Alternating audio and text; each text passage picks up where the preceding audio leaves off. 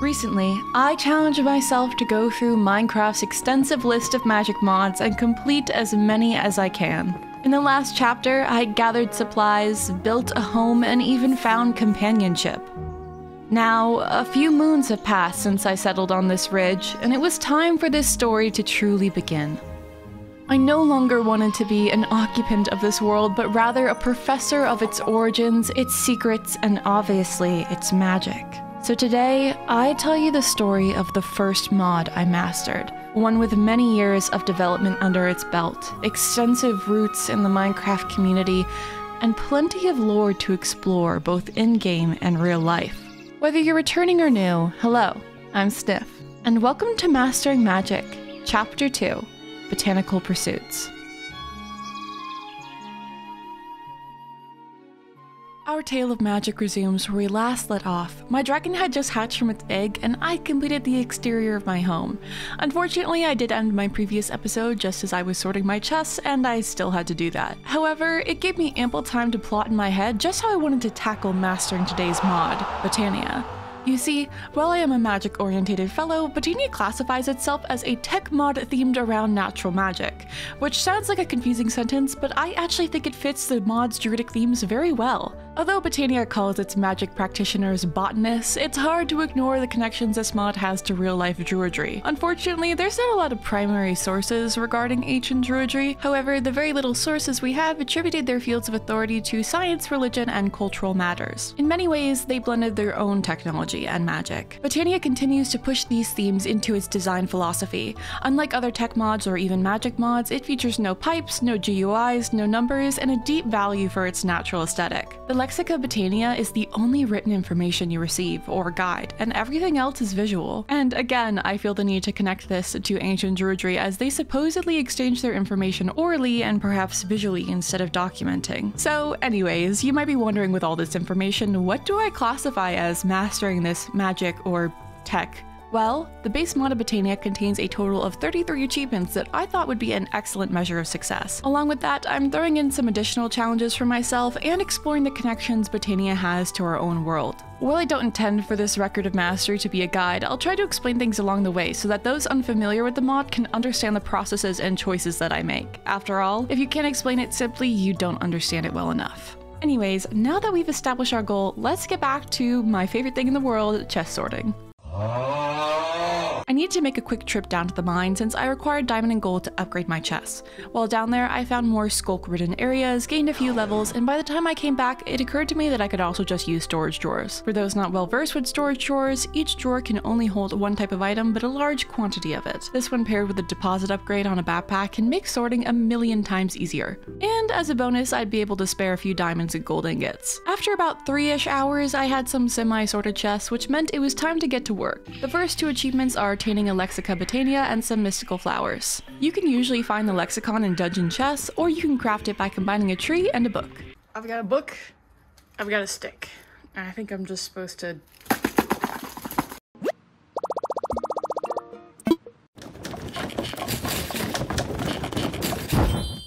Ta-da! Of course, you could just opt to make it in game too, that works. But I, on a whim, decided to bind a physical copy of the Lexica Botania because, well, admittedly, I just thought it would be funny to spend 11 hours on this for a 30-second bit, just to show you how much content this book has. The lexicon will be essential in our botanical journey as it acts as a complete guide for everything this mod has to offer and gives great insight on some of the lore and storytelling within its design. I truly love this guide, as to me it reads like a sassy wizard who decided to document his findings, which is another reason I wanted to make a physical copy for my library. This, plus the achievement I got for collecting mystical flowers last episode, already had me off to a great start. To completely shave off that first row of achievements, I crafted a cacophonium and opened my Lexica Botania to read its entry. The cacophonium is an instrument that can mimic living beings' cries, allowing a musician to play sounds of nature at will. Right-clicking with it on an entity saves the sounds it can emit into the cacophonium. Holding right-click then will play back those sounds. Why anyone would ever want to use this contraption, however, is beyond moral comprehension. Great, I had already completed 4 out of 33 achievements, I think, which meant that this was going to be easy, right? Let me just look at the other achievements. Crafting some armor, that's not bad. Making some flowers, easy. Creating a giant enchanting setup, okay. Opening a portal to another dimension, summoning the guardian of Mother Nature herself, capturing air from the end, earning wings from an ancient race, and building a nuclear mana bomb. What? Upon inspecting the achievements, I realized I was probably going to want a dedicated workspace before I actually got into the thick of this mod. A more traditional druid or botanist might prefer a lovely grove, however, in the spirit of matching my house and protecting the contents of my studies, I will be constructing a greenhouse. Nighty-night, me lovelies! I'll admit I'm kind of obsessed with greenhouses. Perhaps it's my large hatred for bugs or the comforting warmth I feel inside them, but if I find an excuse to build one, I'll take it. I started landscaping around my house in order to create space for the building. For some reason, I decided I wanted to terraform this mountain, creating a dramatic layered landscape. It was very reminiscent of a terraced rock garden. I meant terraces, which I felt fit the Tudor-styled home I originally built. Speaking of Tudor, I was pleasantly surprised to learn that Tudor-styled greenhouses have a very distinctive look, typically with a masonry base, wood beams, and a satisfying 45-degree roof. Most of the examples I saw were either small or attached to the house, so I was gonna need to take some liberties while applying this style to a larger building. I started with a stone brick foundation, playing around with the layout until I was satisfied with the building's footprint. I nestled it against multiple layers of the garden so that the greenhouse would have multiple entrances for easy access around the property. For the wood type, I settled on dark oak, which, thanks to some tree essence from mystical agriculture, I had plenty of. For many reasons, this made for the perfect material, for oak trees were seen as significant in many Indo-European cultures, and especially to the Celtic Druids. It is even speculated that the word druid could have come from the Celtic word meaning knower of the oak tree. The plant is loved for its strength and durability, and interestingly enough went from being favored by the Druids in their groves to the core of the timber Tudor style I take inspiration from now. Of course, I could have used regular oak wood, but I just love dark oak so much, and recently through Minecraft's Block of the Week articles, I learned that the closest we have to dark oak is the eastern black oak, which is conveniently native to the eastern side of the United States, which just so happens to be where I live. It's small details like this that I truly love about building, because what may look like just a regular greenhouse can be a reference to hundreds of years of culture and a reminder of my real home. Continuing on, for the windows, I used Creed's copycat panels and some various glass blocks to get a unique framing pattern. And last, for the roof, I used Macaw's attic windows, opening a few to let in the fresh air. One evening, while I was hard at work on the greenhouse, I heard a swoosh above my head and was pleasantly surprised to see that my dragon was taking his very first flight. He had hatched what felt like a few days ago and was growing at a phenomenal rate. Finally, he was old enough for me to interact with him, see his hunger, age, and give him armor. After some consideration, I decided to go with the name Winnie for the dragon, as a nickname for winter. I happily accepted Winnie's company while I built the greenhouse and continued to work every single day until the outside was complete. Once I finally got to the inside, I had a wonderful idea to build a tunnel leading from my chest room to the greenhouse so that I could grab supplies without climbing up and down 10 flights of stairs. It was certainly not the fanciest tunnel, and I only decorated it with some slightly nicer stone, but it served an excellent purpose and made transportation of supplies to the greenhouse swift. And who doesn't love a good wizardy tunnel? Before I continued on, I decided to quickly craft Winnie some armor, since I was concerned about him being attacked while I was building. I also gathered and prepared the dragon meal he needed. Apparently, each meal adds an extra day of growth, leading to Winnie growing before my very eyes. In a rush of excitement he took to the sky. He was so excited, in fact, that I ended up having to craft a dragon flute so that I could get him to settle back down. It was here, as I approached him, that I noticed Winnie could carry me now. I'd never flown on a dragon before, so it was surely an exhilarating experience to just be lifted into the sky. I'll also add that it was a gorgeous view. As Winnie flew me around the lake, I watched the sunset and auroras bloom across the sky. I was quite proud of my boy who had grown so quickly and was definitely growing dangerously attached. The next day, I got back to the finishing touches of the greenhouse. In order to get started on Botania, I was going to need to cultivate a good number of flowers. You see, Botania has a lot of flowers to its name, most of which are crafted through runes and magic, but ultimately it all begins with the small petals picked from the mystical flowers in the wild. As the lexicon states, around the world you may stumble upon a large variety of mystical flowers. Spotting these flowers doesn't take much work, as they glow faintly and sparkle. They come in a total of 16 different colors. These flowers can be plucked for mystical petals, which are used in the creation of magical instruments and plants. Right-clicking a petal upon the ground will bury it, making it emit particles. I had collected a few, but not all of the colors available, so in the meanwhile I set up what flowers I could into botany pots to grow and collect over time, and I ventured out into the wild with Winnie in search of more. With my limited knowledge on dragons, I was completely unaware of Winnie's stamina limits. Not long after we set out, we were forced to meet the ground and rest. This happened well after the sunset, and I found myself in a forest shrouded in darkness. Using my bow, I felled some of the surrounding creatures, but while my back was turned, another dragon swooped in, taking the opportunity to attack Winnie. I quickly pivoted my attention, focusing on the beast, finishing it off with a few arrows. Killing dragons was becoming a habit of mine by this point, which made me feel better about venturing far from my home, but not much better about the morality of it all. I decided in the morning to take Winnie home, since he clearly wasn't ready to go out with me for extended periods of time. This was really no trouble though, since it meant at least something was guarding the home while I was away. All by myself, I ventured out into the wilderness looking for more of the mystical flowers I needed to continue with my botanical studies. I found a few and was happily continuing the search when Danny the Toasty decided to one-shot me. What was that damage, my guy? I'll admit, I wasn't mad about dying. Again, this wasn't set in hardcore, but I mean, does anyone want to turn into a ghastly version of themselves, barely attached to this realm and floating without purpose? No. With a deep frustration, I made my way back to my grave, though I couldn't shake the cold down my spine or the feeling that I was being watched. At least the upside is, I guess this is how I learned that I needed to die in order to get achievements on some of my more death-orientated magic fields. So, if anyone asks, this was 100% purposeful and I was just getting out of the game, and while we're on this topic, the deaths that followed when a dragon attacked me were also very purposeful and helpful for my research on, death. Anyways, returning to our lovely flowers, I didn't get all of them, but I got enough for the majority of flower recipes. Using storage drawers, I separated my supplies into actual flowers and the petals I picked for recipes. Now I had my greenhouse, some beginning materials, and it was time to start checking off some of those achievements. By this point, I'd already made my petal apothecary, which uses water and mystical petals to craft other flora. The first flower I needed to make was a pure daisy, which required only 4 white petals. In reference to the pure daisy, the lexicon states, Far from being just the most basic, the pure daisy is the most important flower a botanist can have. This flower will purify any adjacent wood or stone blocks into their purified counterparts, living wood and living rock. These resources are important crafting materials throughout a botanist's career. Which certainly remains true, as living rock and living wood can be crafted into mana pools and mana spreaders respectively, the mana pool being the main way to store mana and the mana spreader being the main way to transport it. If you're confused why a flower might generate mana, then let me introduce you to Botania's entire magic system.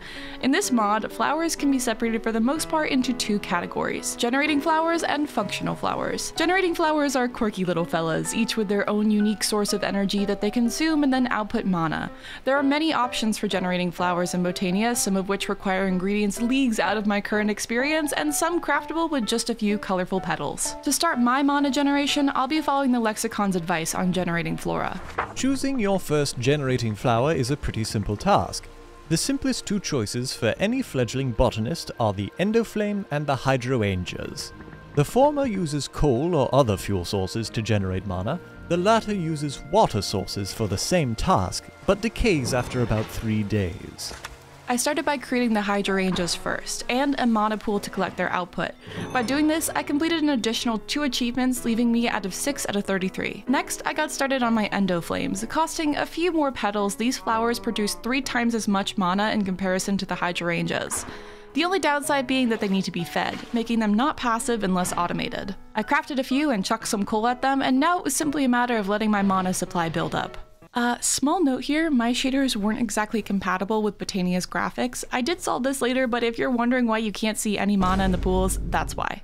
While I waited for a supply to build up, I started decorating the inside of my house. After all, I had created this massive home last episode and left the inside completely blank. I started with an essential room, the kitchen, since lately if I wasn't working in the greenhouse, I was preparing food for Winnie and I. The shift from druid tech magic brain to builder brain was a bit jarring, but my attention issues yearned for it. For decoration, I used blocks from all kinds of mods, from Beautify to Farmer's Delight to the Let's Do series. Building in modded Minecraft to me is truly a great exploratory experience, since there's always new blocks that have me brainstorming ways to integrate them into my builds.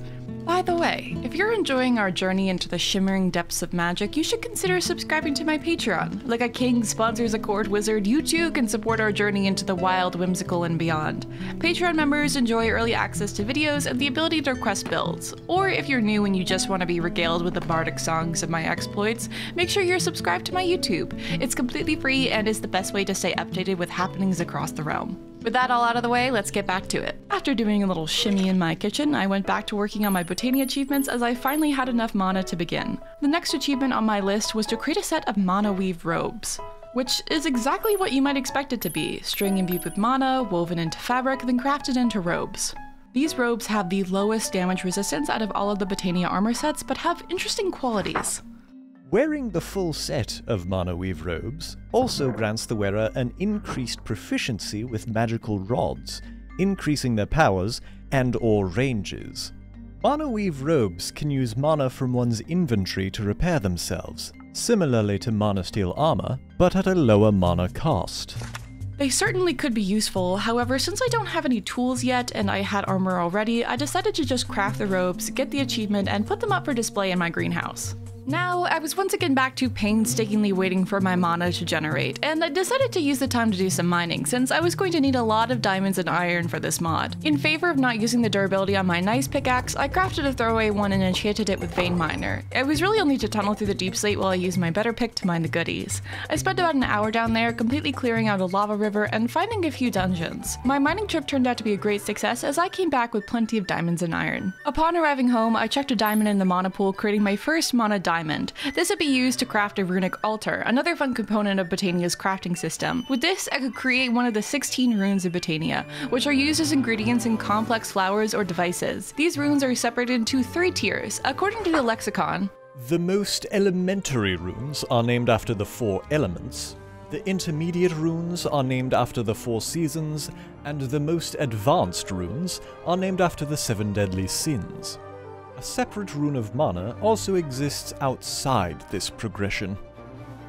In this realm and in Botania, runes are symbols carved into rounded stones infused with the essence of their ingredients, but runes are far from fiction in our own world. The word rune itself has many definitions, but it's most commonly attributed to a script for ancient Germanic languages, which evolved into many languages including German, English, Yiddish, and many of the languages spoken in Scandinavian countries. The oldest set of runes, and probably the one that inspired Botania's symbols, is Elder Futhark. Named for the first 6 letters in its alphabet, its sharp and angular symbols made it easy to be carved into rock and wood. These symbols were culturally seen as a gift and used for omens, protections, and predictions. Though the concept of runic magic really started to take off in the medieval ages through songs and stories about curses and enchantments placed upon people through runes. Nowadays, it has become a clear inspiration for fantasy-inspired media, especially ones that derive from Scandinavian culture. An obvious example would be Skyrim and its fictional dragon runes.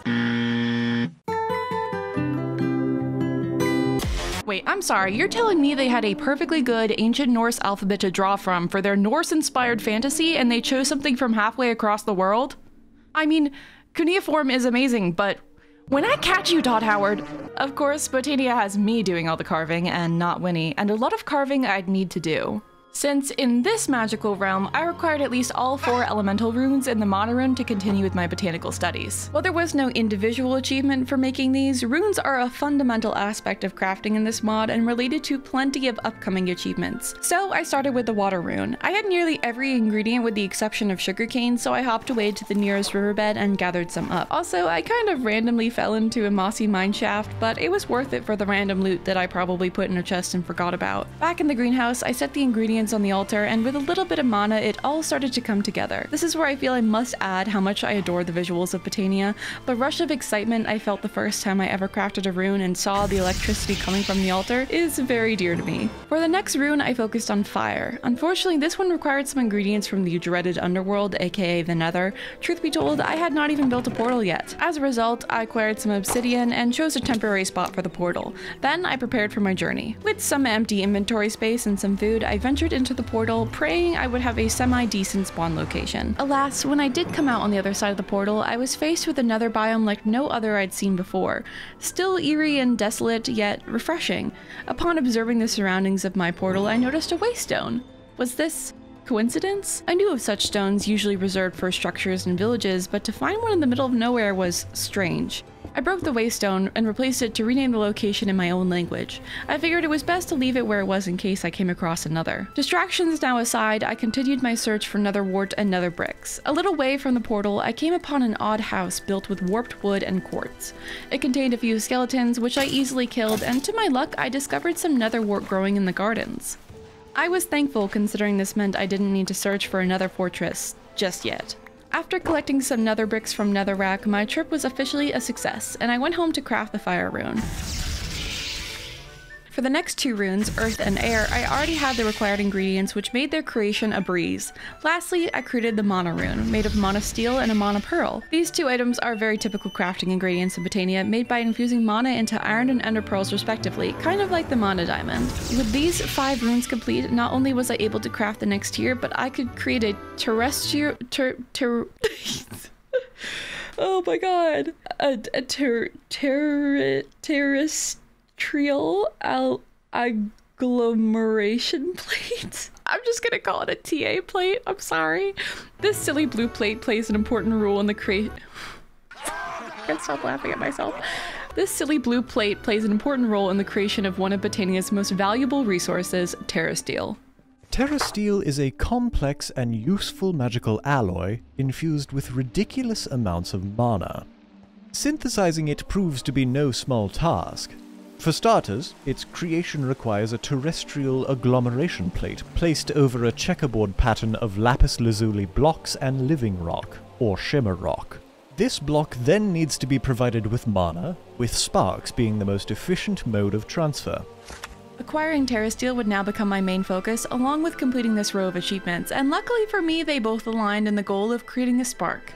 Sparks are, well, sparks, adorable little flickers of light used to transport large quantities of mana in a short period of time. What really separates them from mana sputters is that they only take from mana pools and give to hyper-specific blocks. Unfortunately, to craft this thing, I was going to need blaze powder, which meant my time in the nether was far from over. Begrudgingly, I ventured back through the portal, mostly in search of another fortress or just anywhere where blazes spawned, which I could not seem to find. What I did find though was this very interesting structure. It was almost cathedral-like in appearance, towering high into the sky with an aurora of energy that fatigued me and took away my ability to break any blocks. Not only that, but it was occupied, predominantly by illagers. Hypothetically, I knew I could walk away and continue my search for a true nether fortress, but the curiosity of what laid inside burned through me like the flames of the nether itself, and I found myself exploring the grounds without a second thought.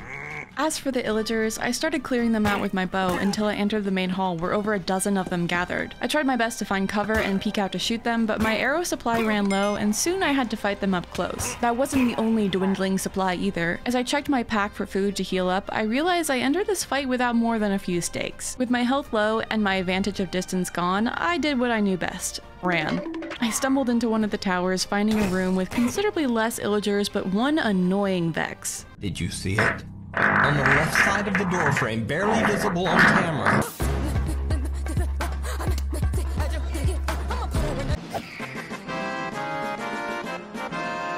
After dealing with it, I sat and tried to think of my options for getting out of this situation. In haste, I searched the crates to find amethyst shards, and suddenly I had an idea. With some ender pearls from my bag and a diamond, I crafted a warp stone, which I was then able to make into a waystone. This connected back to the one I had discovered near the portal, and I could escape my unfortunate circumstances. I will add, this is like the one moment where I can truly say there are advantages to not clearing out your backpack. Once back at home, I found myself frustrated with the lack of food. I had previously set up a garden, but it got destroyed when I built my home, and most of the meat I'd been fetching went on to become Winnie's breakfast. So it was time to flex my druidic magic in a different way, that being mystical agriculture.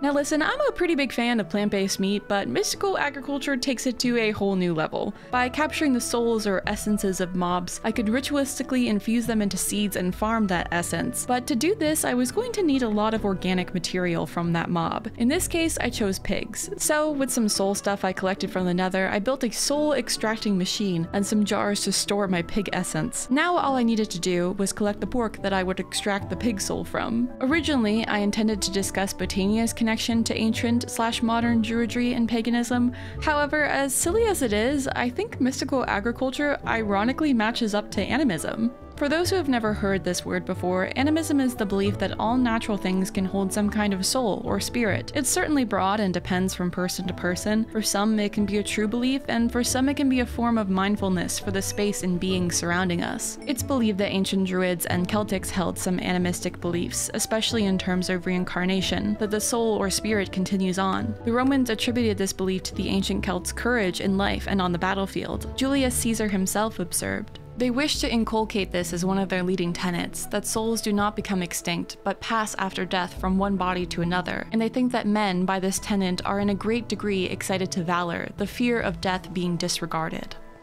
In recent years, though, a study conducted globally of 725 identified Druids showed that 64% believed in animism to a degree, so it's certainly not a dead or ancient belief by any means, and it has presence in plenty of other cultures, media, and apparently Minecraft mods? In Botania, I think mana is the closest thing to spirit, pure natural energy, whereas mystical agriculture is more literal and silly. I'm sure when people thought of souls and spirits back then, they certainly weren't envisioning capturing them in jars and ritualistically infusing them into seeds, but here we are, I guess.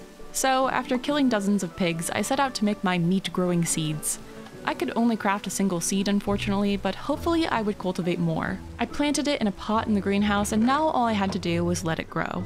That solved the problem of a very hungry dragon in the future, but in the meanwhile for myself, I whipped up some baked potatoes for my trip back to the Nether. With considerably more space in my inventory, I used the Waystone to travel back to the Illager Fort and continue to slay my way through it. Of course, because this world truly loves irony, I immediately found a room full of food and I was like, well, that just kinda made the past 2 hours less than necessary, but it's fine. I found some fun stuff like a Totem of Undying, some gold blocks, and I met a little fire goblin too. Sadly, I did not find a blaze rods, or blaze powder, but since my inventory was full yet again, I went home. Winnie greeted me with a little dance of excitement, and I unloaded my backpack into my chest. You may notice that these are unlabeled and unorganized despite my claim to an organized chest room, and to that I say, y'all, I am trying my best, but I am a creature of habit. I checked in on my pork plant and found it was growing well. I collected the crop and fried myself up some bacon for my next trip down to the Nether. After all, I still needed blaze rods. I arrived back at the Illager Fort and broke the Waystone to take with me where I please for easy transport back to the portal. Before I left this place though, I checked the basement and to my surprise found a bunch of loot that I missed. There was also a maze, which totally wasn't suspicious at all. No, I certainly did not read it as totally innocent. Come across a sword, steal it, and face the consequences for my actions. After nearly burning to a crisp, I decided I was done with this place and I wandered out so that I could find a real nether fortress. I walked the flat, soul-ridden underworld in search of either a blaze or a fortress. Often though, I was disappointed by the sad nether brick cube houses, although one did contain some notable treasure. In the chest was this strange relic that repelled fire from blazes, which I'm sure would be helpful when I could actually find some blazes, if I could. I kept wandering upon microstructures, mobs, and eventually a bastion. For a moment, I considered passing it up to continue my blaze hunt, but the prospect of netherite scrapped had me intrigued, so it was time for another detour. As per usual, I focused on sniping the piglins and avoiding up-close combat. When I cleared out about half of it, I decided to do another supply run home to cook myself more food and to drop off loot. By this point, I was getting very irked by the lack of blazes. After all, I wanted to spend time in my beautiful greenhouse, not the depths of hell. After a great deal of adventuring around the nether, I wandered into this desert-like biome with steep sandy hills. To my surprise, there was blazes everywhere, and I felt ecstatic. I fought a few, eager for blaze rods, and then another few, and then another few, and something was wrong. I had killed over a dozen blazes, and not one of them dropped a blaze rod. It was then that I noticed that these blazes were labeled as desert blazes. And I still have no idea if that made a difference, but it sure felt like it did, so I was back to searching for an authentic nether fortress. It would only be hundreds of blocks later when I finally stumbled upon a nether fortress. By then, I was tired and worn down, but the immediate sight of a real blaze invigorated me like nothing before. After I killed a few, I left the spawner for future blaze hunting, and then I went looting some of the chests. After all, I felt like I needed an actual reward for all these efforts. months. Finally satisfied with my time in the Nether, I placed down my extra waypoint and traveled back to the portal to finally continue with Botania. First, it was time to up my mana generating game. I didn't feel like creating and replacing hydrangeas anymore, and I didn't want to keep manually feeding my endoflames either. So I crafted a hovering hourglass, one of my favorite redstone tools in Botania. It's simply just a timer that emits a redstone signal every time it flips, and you can get detailed with your sand settings. My plan was to connect it to a few droppers and semi-automate fueling my endoflames. Now, to both my redstone and Botania enjoyers, I hope you're prepared to laugh because I made several mistakes when I first set this up. For starters, I built 2 timers, which was completely unnecessary considering I could have just extended the signal, and 2, I put coal blocks in my droppers, and then set a timer that was meant for a single piece of charcoal. It was a rookie mistake, but one I would not realize until I went to sort my chests, came back and found my coal blocks gone and very little mana to show for it. I didn't make this mistake again since I just started putting charcoal in the droppers, which worked fine for the timer I set, and this resource was more plentiful considering the abundance of wood I had access to. Now that that was settled, I went back to sorting while the endoflames burned through their fuel. There is a lot of waiting in Botania, but this didn't particularly bother me since it meant that I could take breaks and do mundane housework such as sorting my chests and adding details to my home. Although very similar to my real life experiences, I often started doing things and then forgot about them or got distracted. During this time, I decided to build a fireplace in the dining room, and then about halfway through I changed my mind and instead went to add more endoflames to my mana generation setup, and then I went back to the fireplace, only finished 1 level, and then completely forgot about it. The only thing that seems consistent about my thought process is how inconsistent it is, but I digress. Now that my mana generating was becoming some serious business, I crafted an extra pool that with any luck would be full soon. To burn off some extra excitement, I made a trip back to the Nether and went thoroughly through the Nether fortress. When I arrived back, I crafted 2 sparks to connect my mana pools and my TA plate. This gave me the achievement Live Drive, and as soon as I had the materials and the mana, the ability to create Terra Steel. That would need to wait though, as I was going to need a little bit more mana. When the lexicon said it required a ridiculous amount to assemble a Terra Steel ingot, it certainly wasn't joking. On top of 1 mana diamond, mana pearl, and mana steel ingot, I need half a mana pool. If you don't regularly dabble in Botania, that might not mean much to you, so for reference, my endoflames would need to collectively burn about 417 charcoal to fill that. 500 cigarettes. As a result, I'm stuck waiting, but that doesn't mean I plan to spend my time inefficiently. I still had a list of achievements and decided to work on what I could. Starting at the top row, I had to create and eat a biscuit of totality. To do this, I'd have to throw a cookie into my mana pool,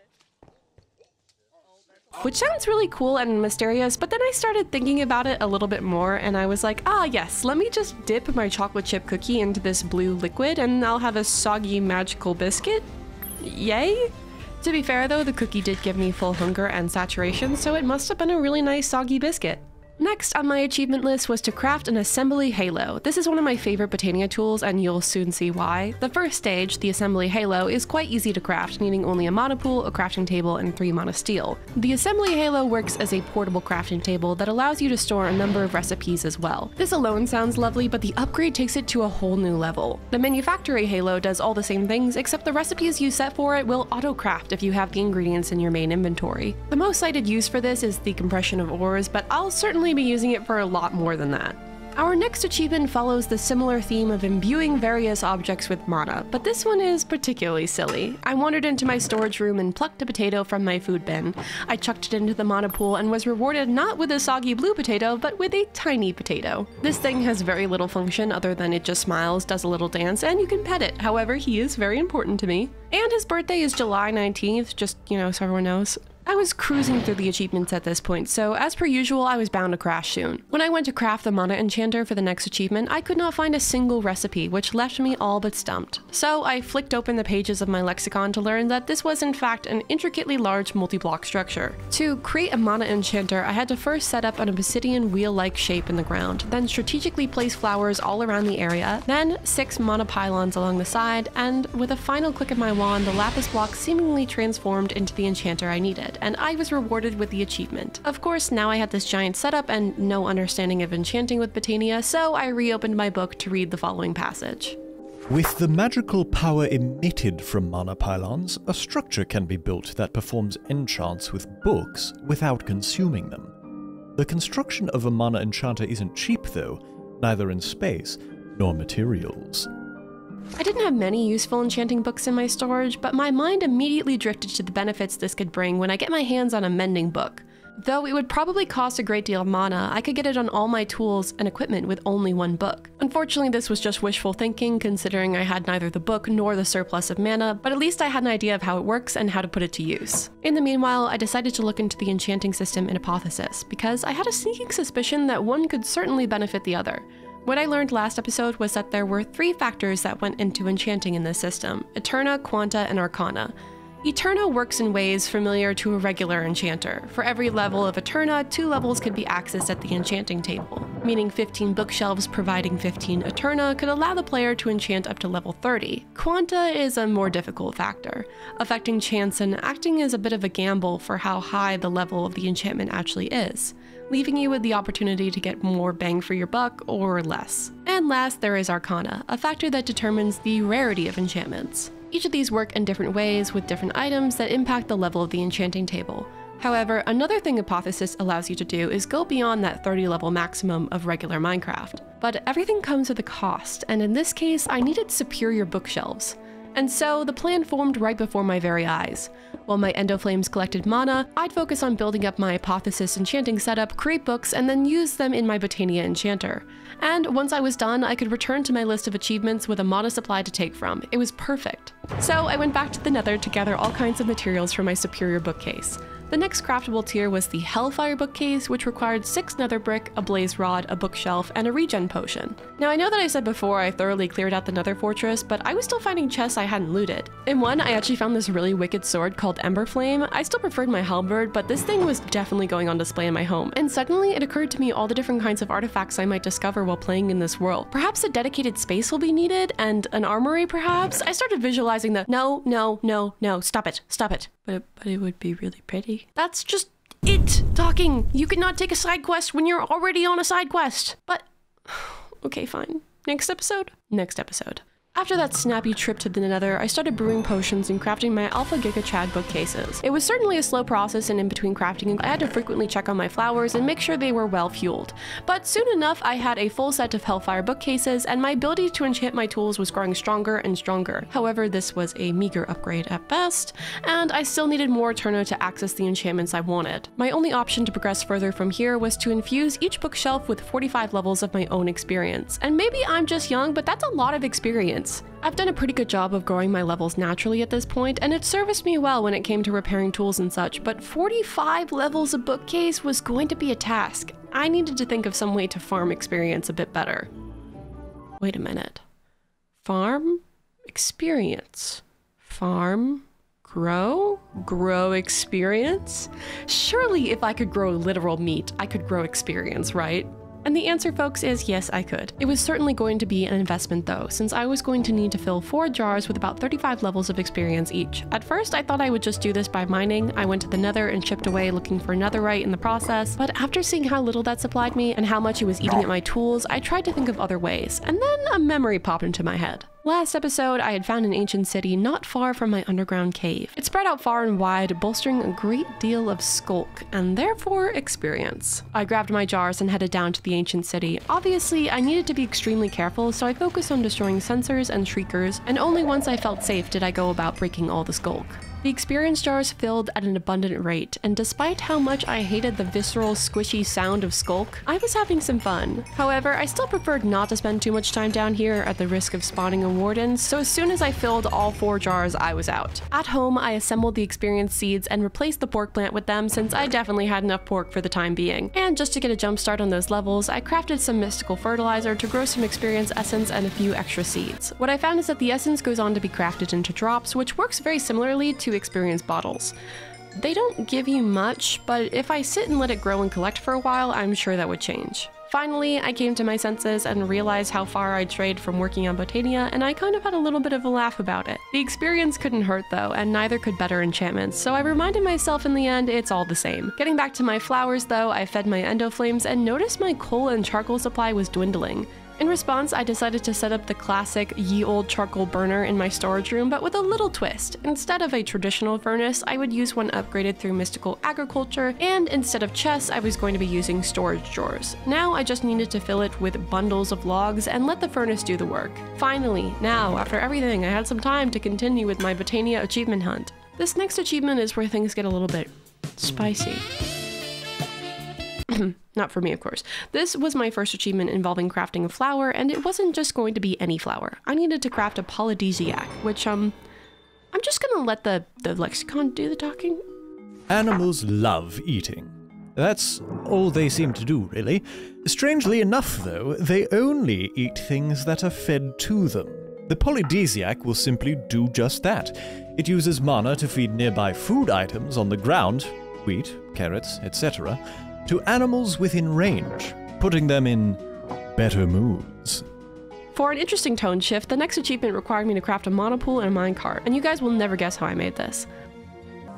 I'm glad this exists, but also I don't have any intention of transporting my mana anytime soon, so this was another item I was just gonna set aside. After that, I had a more open-ended achievement to work on. It was to simply create some type of little trinket or ring. Botania has lots of bits and baubles to choose from, some purely decorational, but most are functional. For my first trinket, I wanted to go with something practical, so I chose the magnetic ring, which causes items to drift my way. Upon crafting and donning the ring, I had completed the entire row of achievements, leaving me with 15 out of 33 completed, and I was starting to feel more comfortable exploring the areas of this mod I hadn't really touched. I decided to celebrate with a nice meal, but on my way back to the house, I noticed my beloved Winnie was getting rather large. He didn't appear that comfortable perched on the greenhouse anymore, and I started to wonder, how big was this guy gonna get? According to my research, a full-grown stage 5 dragon can reach 50 blocks long, which is much larger than the little guy I once had perched on my shoulder. I thought perhaps Winnie might like his own place to be for both his sake and mine. With his growing size, the space I built for myself was no longer working for him, and so I needed to accommodate. I strolled around my house for a bit and chose a spot high in elevation to build Winnie a nest. I decided to model it after the dragon nest I've seen in the wild, but with my own sort of twist. I started by mapping out a circle over 50 blocks in diameter to fit the lad and cleared the area of dirt and stone. For a sort of rustic style, I encased the circle in spruce logs of differing heights and laid out various stones for the floor. It wasn't the same as the icy nests I discovered underground, but it was more durable, practical, and purposeful. Upon completing the nest, I retrieved Winnie and flew him over to his new resting place. Already, he seemed so much more content with the ample space to land and take off. Which made me curious, what was Winnie's stamina like now? How fast could he fly? Many days had passed since we flew out that one night, and both him and I had grown so much since our last adventure. I decided to take another trip out, to explore more of the land beyond my home and let Winnie stretch his wings. It was another tangent from Botania, I know, but perhaps I could find something useful. I packed up some rations and emptied my backpack as much as I could, and just like that we were off. This hardly compared to my first flight with Winnie. Not only did I appear now as a speck on his back, but we flew at a speed faster than my sight could process. Hours passed, and all the while I scribbled out the land below for my map. When we came across a village, I decided to land. I hadn't really been to many villages in this world, and I was curious what treasures it contained. For the most part, I found food, gems from Apotheosis, and a few silly trinkets. Nothing incredibly special, but there, in the heart, I spotted a waystone just like the one I discovered in the Nether. I activated it, adding it to my list, which meant I could travel back here when needed. By the time I finished looting chests and chatting with the villagers, the sun swept below the horizon into night, and I took shelter until dawn. Winnie eagerly greeted me in the morning, and we began the journey back home. There were a few creatures we encountered along the way, but nothing serious, at least until a lightning dragon began to attack Winnie mid-flight. Aerial combat was not exactly my forte, so we force landed in the woods and I began to fight back. Although Winnie was by far the larger dragon, I was deadly afraid of him getting hurt or worse dying, but it was clearly an irrational fear because the lightning dragon stood little chance against either of us. Once Winnie had cooled his nerves from the encounter, we finished the last leg of our trip and safely landed home. I followed my usual routine of emptying my pack, then checking on the Botania garden. Finally, I had a decent mana reserve built up, enough so that I could craft my first Terra Steel ingot. I sprinted to my chest room and grabbed the necessary materials. With much anticipation, I stood back and tossed the materials onto the TA plate. It's very important not to touch them. Once the mana starts to transfer between the sparks, it cannot be reversed, and by picking up or disturbing the materials, it can interrupt the transformation and waste your mana. So imagine my surprise when literally nothing happened. This was my mistake, as I had accidentally placed my plate too far away for the sparks to connect. After moving it over a couple blocks, I tried again and watched in awe as the mana imbued all three items into an ingot as bright as summer grass. And there I had it, my Terra Steel ingot. It felt like such an accomplishment, but in reality, it paled to the events to come. Like everything in Botania, this is a single step in a long journey. When it comes to TerraSteel, there is a very clear intention of what you should do with your first TerraSteel ingot, as progression beyond it requires another category of botanical resources, and more importantly, another realm. Once upon a time, elves shared the world with us Minecraftians. Due to events unknown to us, they were banished back to their own world, Alfheim, never to return. Experiments have been performed in an attempt to re-establish a connection between the two worlds, and a theoretical procedure for creating such a portal has been devised. Actually creating this portal would prove an arduous task. Quite a few unusual resources would be necessary. The net requirements come down to 8 living wood blocks, 3 glimmering living wood blocks, an elven gateway core, read on, and at least 2 mana pools and natura pylons, also read on. The 2 mana pools with natura pylons directly above them would be needed within an 11 by 11 by 11 area around the core. The initial activation of the portal, we believe, would cost a huge amount of mana from said pools, and would be performed by right-clicking the core with a Wand of the Forest. The portal is designed to draw mana from all pools with pylons equally. If any pool ran out, any connection a portal might have would close. Even with all these preparations, any link the portal could establish would be too weak to transfer living beings.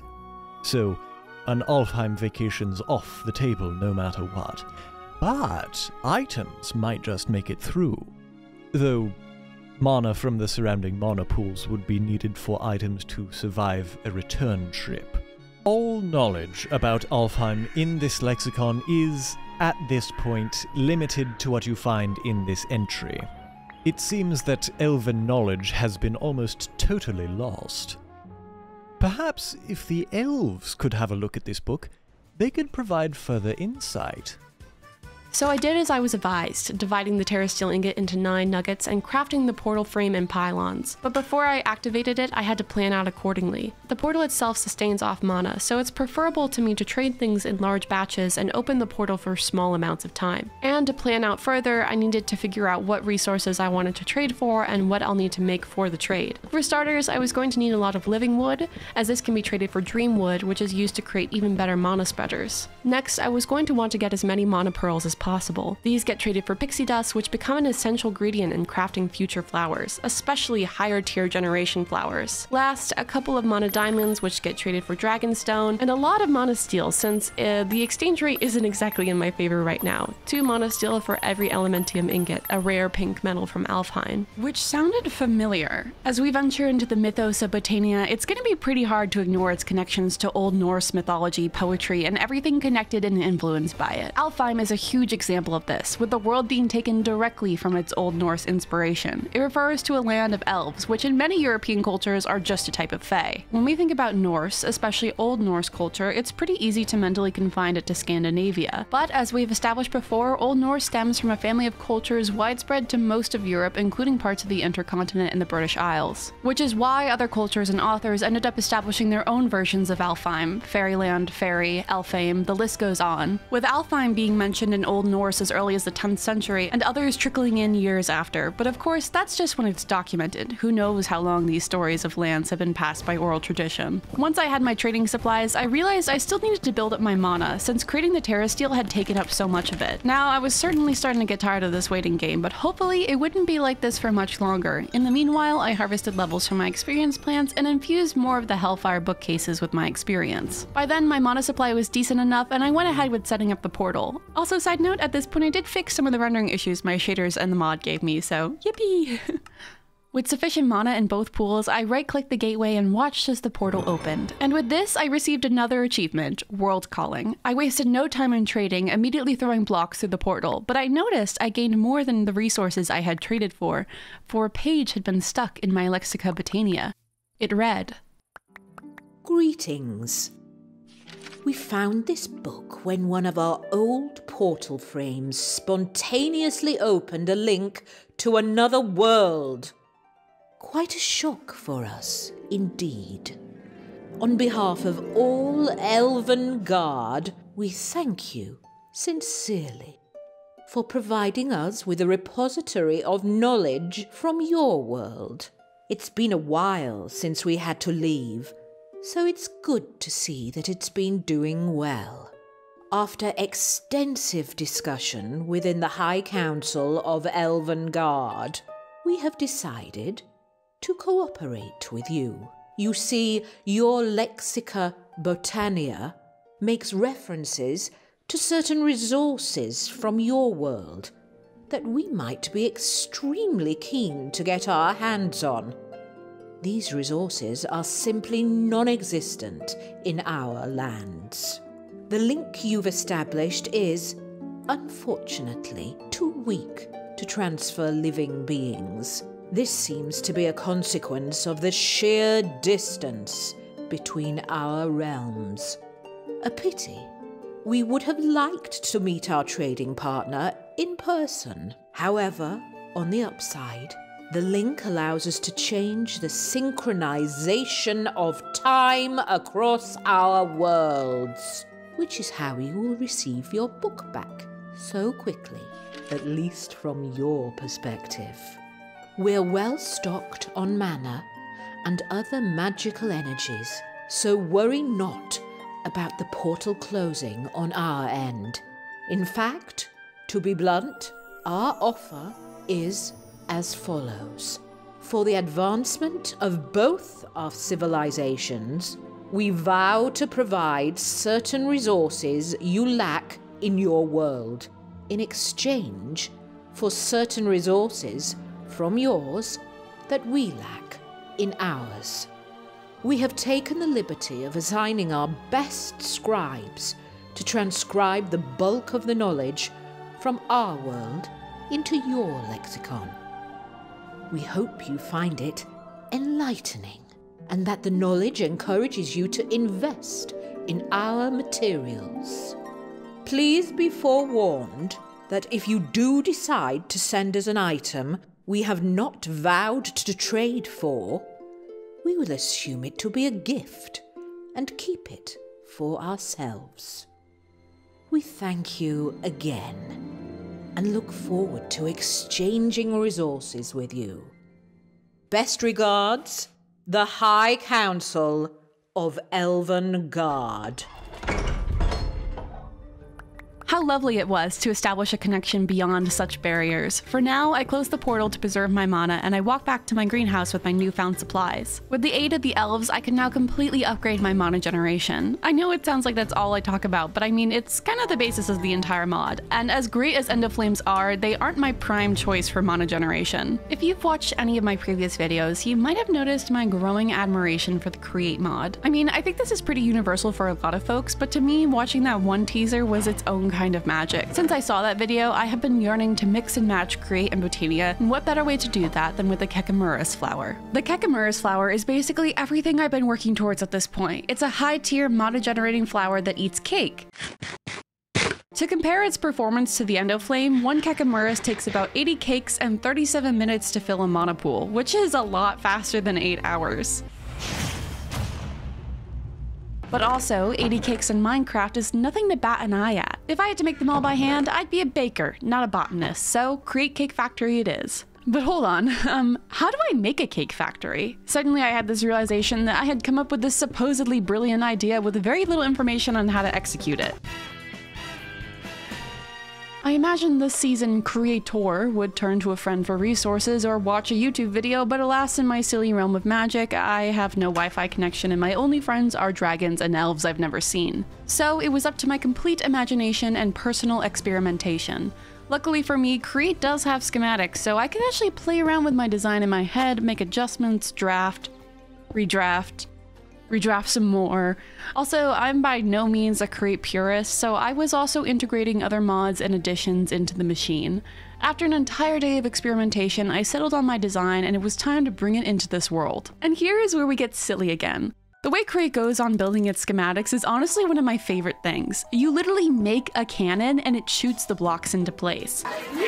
On top of that, you get a detailed list of the supplies you need for the schematic. This to me was ideal, since I used most of my brain power on the design and needed something mundane. Also, sometimes you just need a good list to get you through the day. Thanks to my obsessive resource hoarding, I flowed down the list without much need to leave my home. Create relies on copper, bronze, and andesite alloy, which I had been saving for this very moment. There are some immersive crafting components to create that I really enjoy, such as sanding the red quartz or running an assembly line for rotational controllers. After about 2 hours, I completed my checklist and brought the supplies to a dugout room.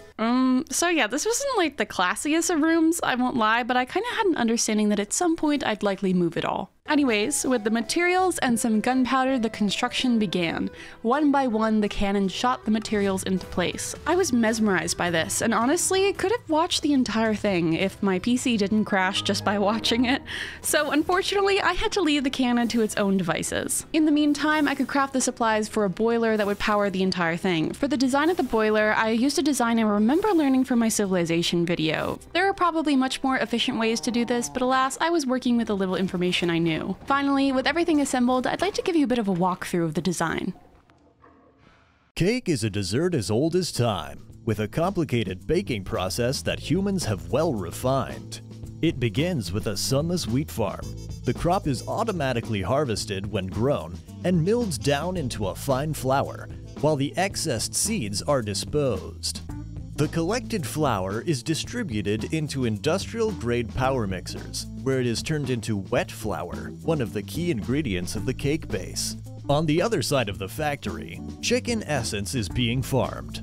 The essences are then ritualistically combined to create a 100% natural and organic chicken egg. Here, sugarcane is also being farmed and crushed down into sugar. The dough, eggs, and sugar are the essential ingredients of the cake base. All three are combined together in a basin, where they are then taken to Pound Town to form the perfect cake shape. This raw cake base is then transferred to a conveyor belt, where it rides through the 9 layers of hell until it reaches its ideal summer tan. To finish the cake, frosting production begins with the unethical harvesting of cow milk. This milk then goes into a large tank, where it is pumped over to the frosting machine. This is where the cake is garnished with the frosting, and where the berries appear. Where the berries appear from is still a mystery. Finally, the cake is packaged into crates, where it will be delivered to local kekimeras nearby. And that, folks, is how it's made. Now, I only needed to sit and let it work its magic. Get it? Magic? Because we're in a magic series, and okay. And to pass the time, I brought my enchanting setup downstairs, collected my levels, and worked on some tools. As a builder, there are many tools I use in my day-to-day life, but none are as important as my pickaxe. Resource collecting is tasking, but a vital role in doing literally anything in this world, so having a good pick is almost always my priority. With that said, I enchanted myself a new pickaxe and sprinted to the mines in both the overworld and nether to celebrate. In the nether, I gathered enough netherite scrap to upgrade my pickaxe since I used all my other scrap to upgrade my backpack. Funny enough though, this netherite pick was not my ideal endgame tool, as I actually had my eye on something else. The only thing for me, after all, was a botanist tool. Botania's terrasteel tools are pricey to make, but chock full of perks and silly stuff. Along with that, they have a sort of built-in mending that uses mana instead of experience. The Terra Shatterer alone is an amazing tool that when upgraded can break multiple blocks at once. The Terra Trunkinator can fell trees in a single swoop, and the Terra Blade does damage on par with a netherite sword and can fire dangerous concentrated beams of mana. And I wanted them all combined together for my dream tool. Except, as I said, this would be pretty pricey to make. To craft all the tools takes a whopping 13 terrasteel or 6.5 mana pools, but above all, I am a determined man with a newly established cake factory. I started making all the terrasteel that I could, however, I immediately noticed my limited supply of ender pearls and therefore mana pearls. Endermen seemed few and far between in these parts, which meant I needed to get clever with my ender pearl hunt. At first, I merely wandered around the area of my house, but when that didn't yield good results, I headed to the nether. I did indeed find endermen and another bastion, just not the endermen I expected. These endermen were warped and disfigured, and their ender pearls reflected that. Unfortunately, the warped pearls could not be crafted into mana pearls, so I was once again thinking of other solutions. But hey, at least I got some fun loot from the bastion. Back at home, I conjured up the idea to visit the village in search of a cleric to trade with. I grabbed my emeralds and traveled through the waystone to the village name that I will not attempt to pronounce. massive difference. After asking around a bit, I learned this village did not have a cleric, so I had to walk to another one nearby. Luckily for me, this one had 2. I traded with one until he was leveled up and bargained for 12 ender pearls. This village had its own waystone that I used to travel back to my home where I could continue my terra steel production. Even with the Kekamuras working at full efficiency, I continued to drain my mana supply with each terra steel ingot, so I started cycling my work. While I waited for my mana to replenish, I worked around the house, cooking for Winnie, landscaping the area, and gathering extra materials. Then, when I had sufficient mana, I'd create more terra steel. Eventually, I created all 13 terra steel and it was time to craft my tool. In the process, I got another achievement for arming myself with a terra blade. Side note, I did use an add-on here that adds a Botania all-in-one tool. For me, it's just an inventory space thing. Also, I would just like to point out that with all 5 tools combined, this thing has an astonishing durability of 11,000. I sincerely don't think I've ever seen it that high aside from unbreakable tools, and this was just one of the many aspects of this Terra tool. I mentioned the ability to upgrade Terra Shatterers, but I didn't have the opportunity to explain it. Terra Shatterers have a unique upgrade system in which imbuing the tool with mana increases the rank and therefore the amount of blocks it can break at once. The amount of mana required for each rank increases exponentially, starting off with just a little and then reaching terrifying demands of mana. To help you understand what I mean, I will be explaining the upgrades in cake terms. To upgrade to C tier, you would need less than a whole cake, about 6 out of the 7 slices. To upgrade to B tier, you would need a whole mana pool. Luckily, we've already established it's about 80 cakes to fill a mana pool. But here's where it gets interesting. For tier A, you need about 800 cakes, and then for S tier, you need 8,000 cakes, and last, for tier SS, you need a whopping 80,000 cakes.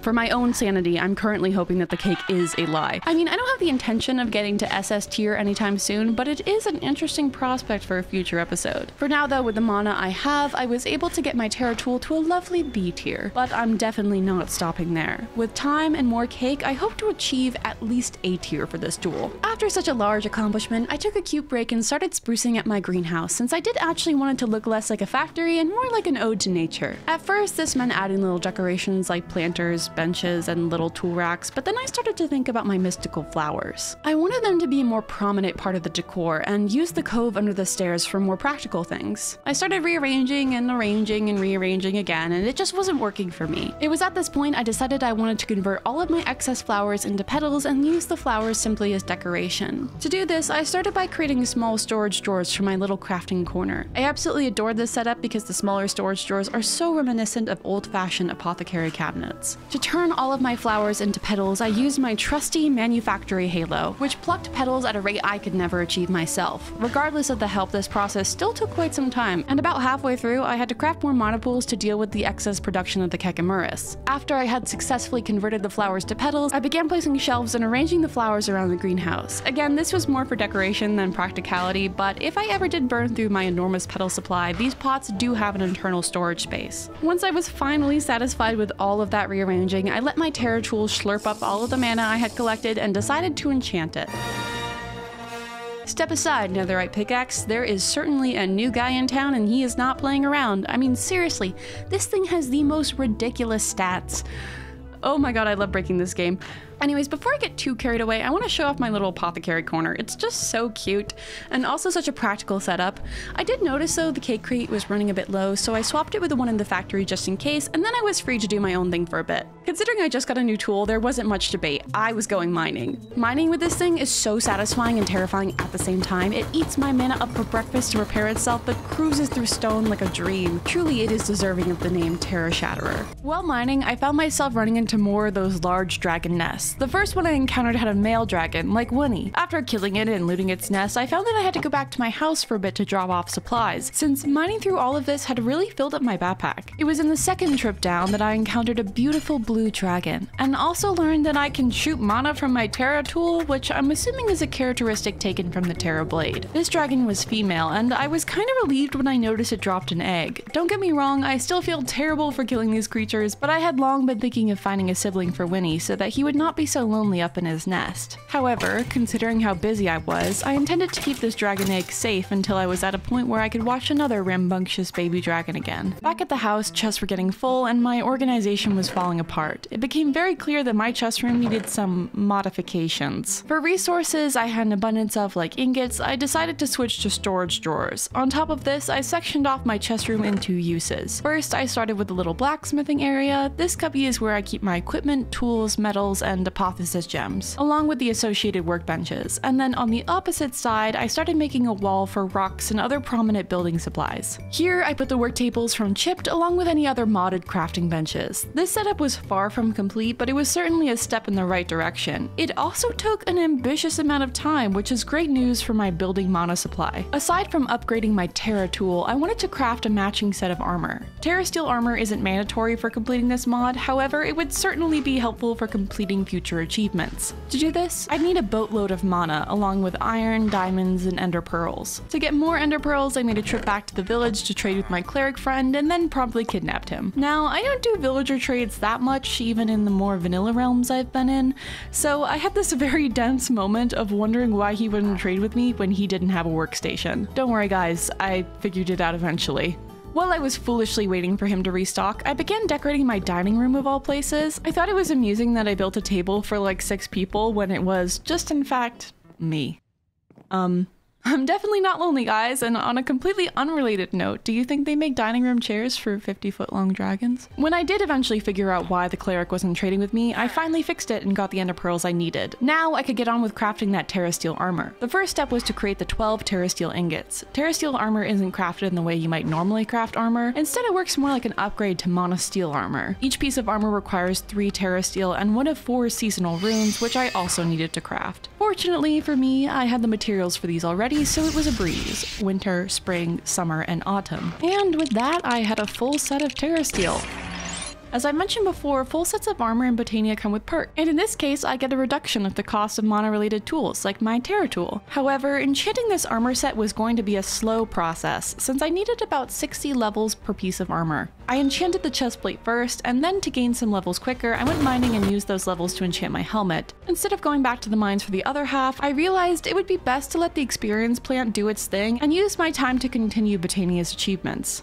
After all, I still had 3 achievements on that 4th set.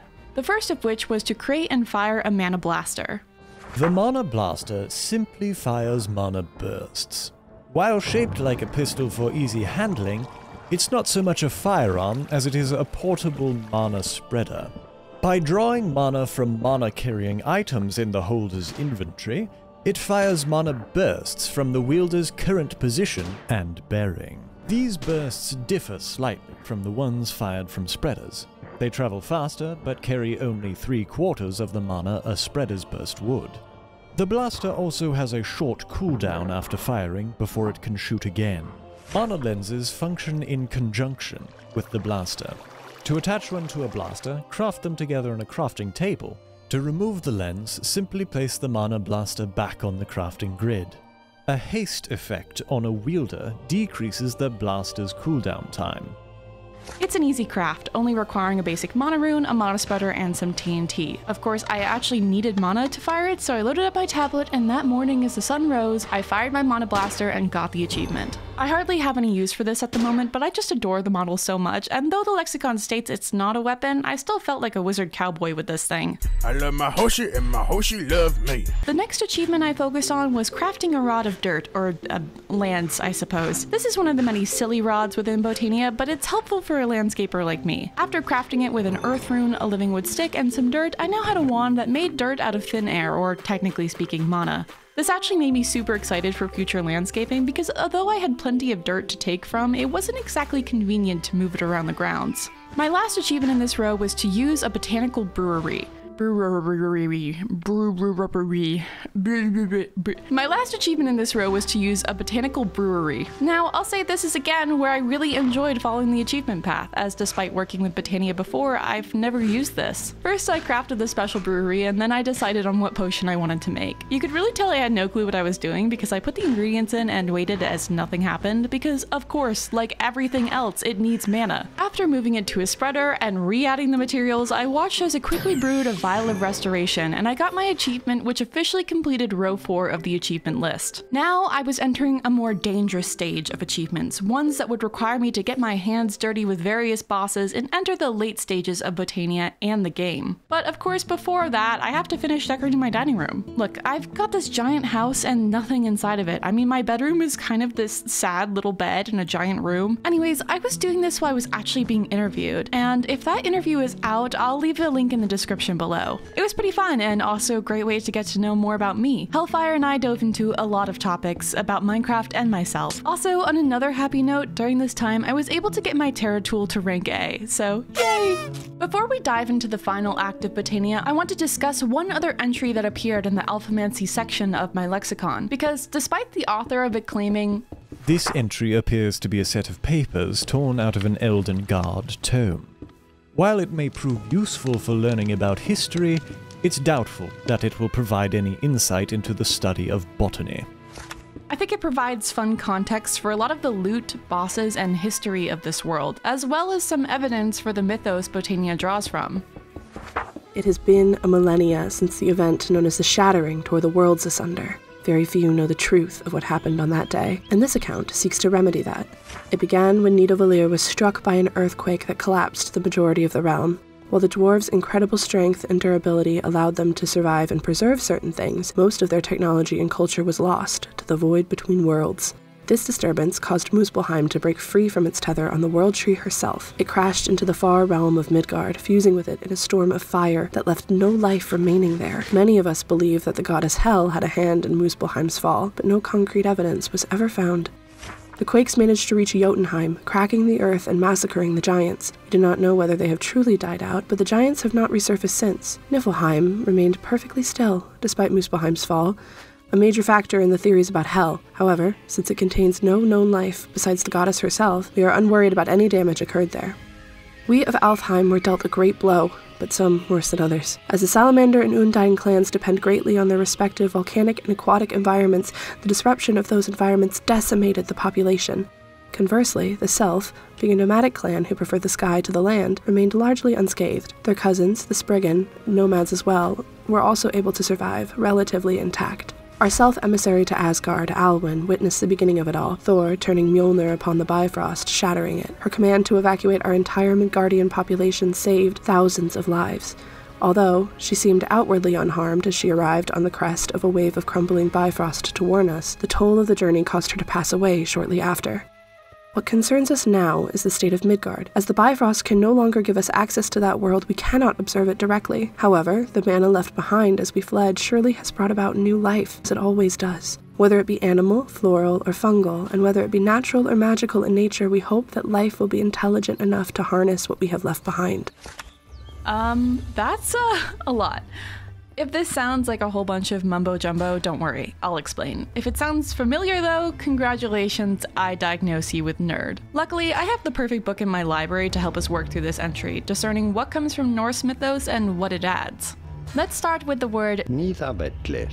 This is directly one of the 9 realms connected to the tree of Yggdrasil. Same with the other realms mentioned, Muspelheim, Alfheim, and Midgard. Midgard being the most important because that's the human realm. Here. The entry speaks of a great shattering, an event in which the connection between the realms and the world tree is destroyed. And there is definitely a real myth parallel to this, one I'd expect most people to recognize due to the Norse mythos injected into the Marvel universe. That's right folks, I'm talking about Ragnarok. Like any mythos, there are multiple variations, interpretations, you get it, but in the version I own, the tale follows a very similar thread of events. Yggdrasil begins to tremble, the world begins to fall apart, leading to bloody wars across the realm.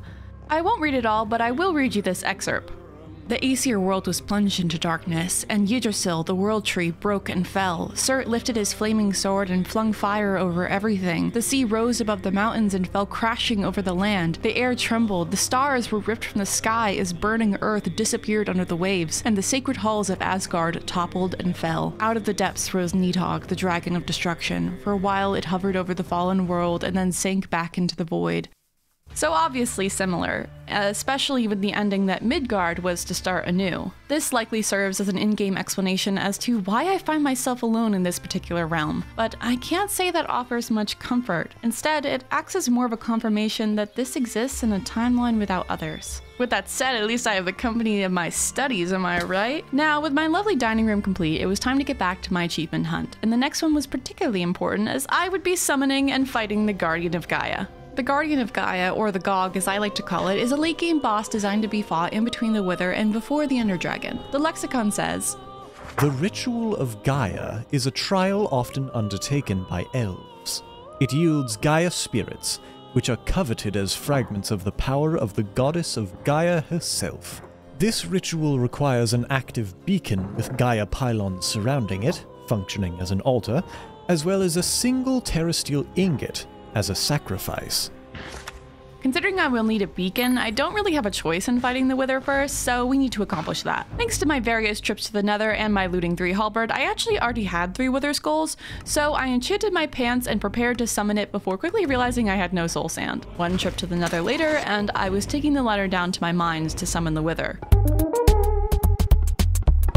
This fight was certainly easier than my other Wither fights. The Terra Steel armor ended up being the perfect armor for this since it had a natural knockback resistance. As the Wither fell, I received the load of loot and an increased knowledge on death. Interesting, we're gonna need to put a pin in that. For a moment though, I thought I hadn't received another star, but my backpack had just picked it up first. I immediately consumed the heart containers I got and climbed back to my house. The Gog ritual requires a very specific setup with a beacon, Gaia pylons, and a circular area free of any obstructions. First, I crafted the beacon, and then started on the Gaia pylons. To make these, I was going to need some materials from trading with the elves, and in general, my supply of alpine-based materials was running low, hence I prepared a lot of supplies to trade. Once I had crafted my pylons, it was a matter of deciding where I wanted to put my setup.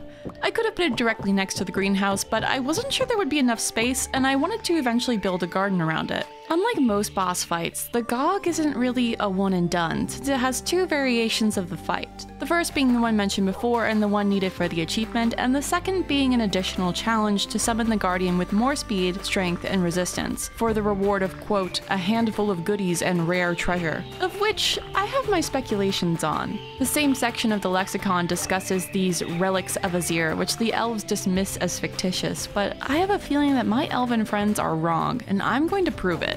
I eventually picked a spot right about where I previously had the enchanting table and began to plan out my circle. Once you start the ritual, you are locked within a barrier, and sometimes the particles are not super clear, so it's best to mark out the area on the ground as well. Once that was complete, I began to set up the rest of the ritual. First, the beacon goes in the center, and then from each corner, I walked out and placed the Gaia pylons. Now, all I need to do to activate the ritual was push a Terra Steel ingot into the beacon. Without much preparation, I decided to fight the Guardian of Gaia. I pushed the Terra Steel ingot into the beacon, and from it rose a figure that was... me?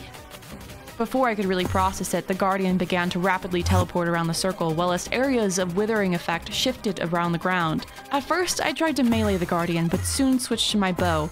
When she dropped below 2/3 of health, the next stage began, and the Guardian's spirit rose above, spawning hordes of monsters. Only when I had defeated them did it return to the ground, teleporting faster than before, but only a few hits were needed before she fell, and I received the achievement Hide and Seek. I counted up the loot I got, which honestly wasn't much, and prepared for the next variation of this fight. To summon the Greater Guardian, I'd need to combine Gaia Spirits and Terra Steel, 2 of the strongest crafting ingredients in this mod. I crafted 2 Terra Steel and combined them with all 8 Gaia Spirits I received to create 2 Gaia Ingots. Surprisingly, the second fight did not give me much issue, at first. Despite the higher strength, damage, and resistance, I found myself completing the ritual in a matter of minutes. There was so much loot I could hardly fit it in my pocket. So I deposited it all in a nearby chest, and that was when I noticed the dice just waiting there for me. He's just standing there, menacingly! This object was odd. It was immune to my magnet ring, to anything really, so I picked it up and I rolled it. Within my hands was a small apple named the Fruit of Grisaia. This was clearly one of the relics of Azir, a gift from the gods, and it was bound to my soul. It came with a sense of familiarity, like I knew what it was and what it did. So this time, I opened my lexicon, and I added the following entry. The relic known as the Fruit of Grisaia bestows the brave soul who earned it with an endless supply of nourishment. It can be eaten like any other piece of food, but will use mana to replenish hunger instead. So the elves were indeed wrong, and the relics of Azir really truly existed within the Dice of Fate, which also meant that there must be more. Let's go gambling! I approached the beacon again, taking another Gaia ingot and starting the ritual, and thus began the first of many days. Well, the Gaia locked me in the circle during the ritual. In many ways, I had locked in myself, repeating and rehashing the same ritual again and again. This, of course, is matched by the irony that the Guardian itself appears as the player, as me, leading me to ponder the relationship between Gaia and the player. The word Gaia and a mention of a goddess particularly piqued my interest because unlike most of Botania's mythos so far, this isn't Norse. Gaia is the Greek word for the personification of Earth, which is certainly not exclusive to Greek mythology. The mere idea of a feminine nature goddess is one that has persisted throughout the world, even as it veered away from paganism and other folk religion. For example, Precatio Terra Matris, incantation of the Mother of Earth, was a prayer often found in association with old European herbals, usually combined together in codas. In the Romantic era, the concept survived predominantly in literary works like poems. Popular English poet Percy Shelley introduced Proserpine as her daughter when he wrote, "Sacred goddess, Mother Earth, thou from whose immortal bosom gods and men and beasts have birth. Leaf and blade and bud and blossom breathe thine influence most divine on thy own child, Proserpine." Nowadays, Mother Nature or a feminine nature goddess still prevails throughout pop culture, especially with the rise of environmentalism, from children's cartoons to movies to video games to literally the mod I'm playing.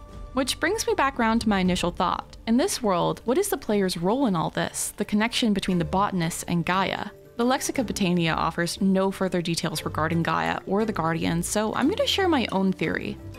I don't think the Guardian is an enemy, a beast that you kill or defeat, but rather a test, where the player must face a version of themselves, a Guardian, to prove that they are capable of being a Guardian themselves, that they are deserving of Gaia's spirit. To me, this fits thematically with everything we've learned about Botania so far. It's a nature-themed mod that focuses on the various natural energies around us, and it clearly has a respect for nature, for Gaia, so of course its boss is not actually a boss, but rather an initiation to become a Guardian yourself. But the second Guardian to me is where things take a turn. The second Guardian is summoned not through Terrasteel, but through a Gaia ingot, the combination of Terrasteel and the very thing credited to be a fraction of Gaia's power. It's only through this battle that the player receives relics from other gods for their victory, and I must add that the Dice of Fate has 6 sides, 6 relics to obtain, each one requiring its own ritual. This addition to the ritual to me changes the tone a bit. No longer are you proving yourself a Guardian, but you're proving yourself worthy of divine power. If defeating the Guardian makes you a Guardian, then defeating the Guardian with the spirit of a goddess must also make you so. At first glance, it seems great, climbing the way to godhood, each ritual a rung in the ladder, but when it comes to any god-given power within myths, I find myself wary for one reason: hubris, the excessive pride of the tragic hero. Could I really see myself as the Guardian of Gaia if I was battling her own spirit? And is the power of the gods worth it if I have to destroy myself over and over? Do I even want it at all? I stayed in that circle for days, hashing the same ritual again and again, anticipating the final roll of the dice, until I went to put away my loot after another battle and realized I had no space.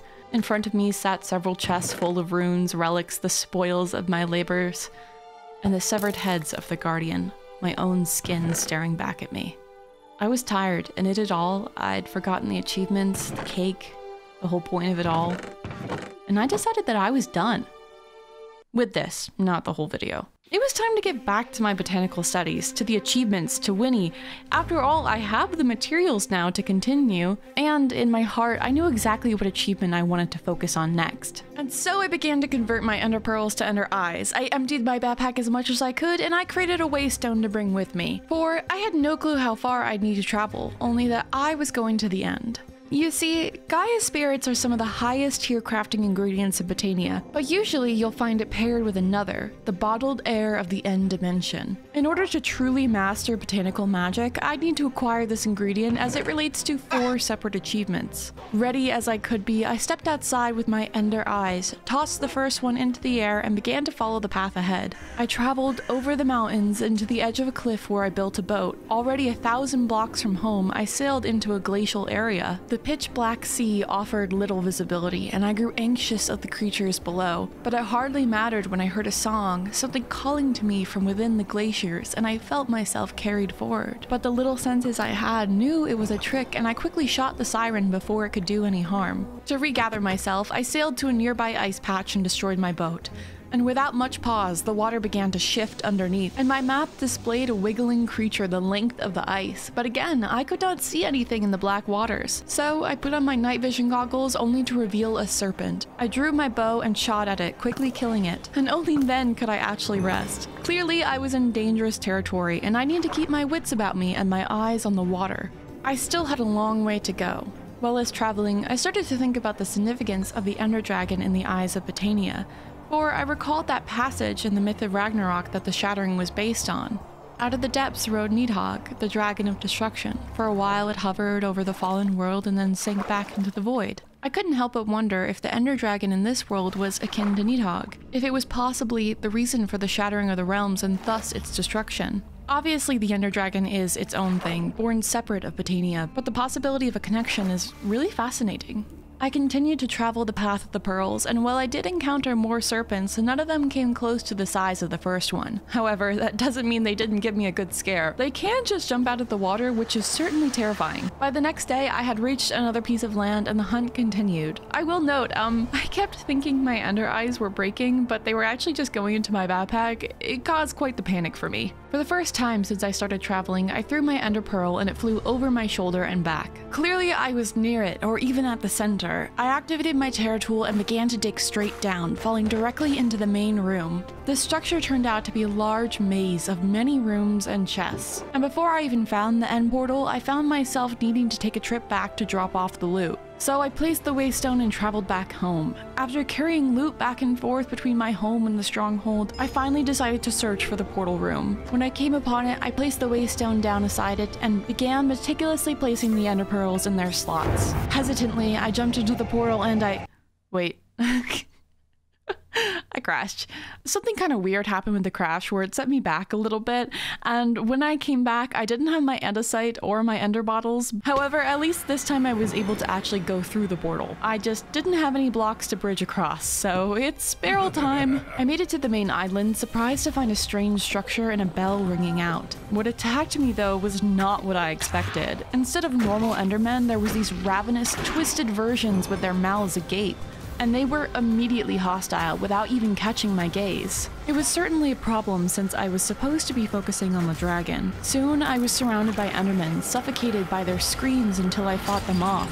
I did not want anything to do with these guys, and as soon as I could, I booked it at the side of one of the obsidian pylons. A few crystals I was able to take out with my bow, but some were trickier than others. I used my ender pearls to get from one to the next until I saw one I couldn't quite reach. After towering high up, I destroyed each end crystal and began to shift my focus to the dragon. It's so strange how this fight feels completely different with the perspective of everything I've gone through. Fighting dragons after dragon above ground, the wither, even fighting a version of myself over and over again, just to prepare for this moment that ended swiftly with a few arrows. As the dragon lit up the sky, I teleported down and collected the XP and loot. Of course, it was only at this moment that I realized I had none of the glass bottles I needed, so I foolishly had to make a trip back. But I had done it. I had collected my ender air. And though there may have been several achievements ahead of it, I knew exactly what I wanted to craft. For one of my favorite items in Botania is the Flugel Tiara. This is more than just a bauble. It's wings, and honestly one of the most balanced survival flying systems I've encountered. With it, I can fly at the cost of mana and my own stamina, which does have to rebuild over time. And the extra fun part is the variety of wings you have. But of course, me being me, I had something else in mind.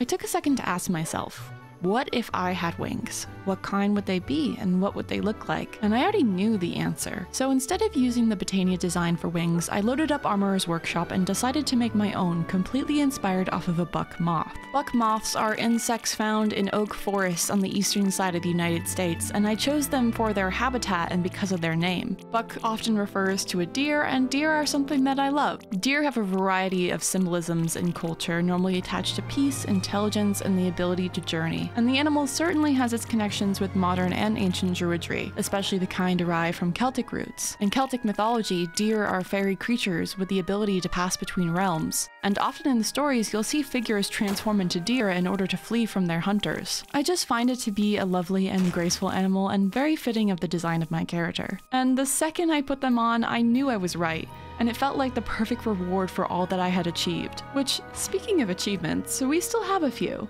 I know, but before we get to them, I have some stuff I want to do first. For starters, I wanted my greenhouse to finally look like a greenhouse, and I needed a more efficient way of storing mana. Considering it's what I use to repair my armor and weapons, I think it's good to have a supply on hand, and who knows, maybe one day I'll have that S+ tier tool. Anyways, I started by gutting the greenhouse a bit, and then trying to figure out how I wanted to arrange this. I came up with this idea of some kind of stacking mana pools that eventually lead underground where mass storage would begin. I also prepared to make some higher tier mana spreaders because I wanted one for every mana pool. I also wanted to make a couple more Kekimuras. Eventually, I decided on this design where my Kekimuras were still out in the open, but integrated into the design of the garden to look like actual flowers. Then I began to build a workshop underneath the room, and ultimately this is what I came up with.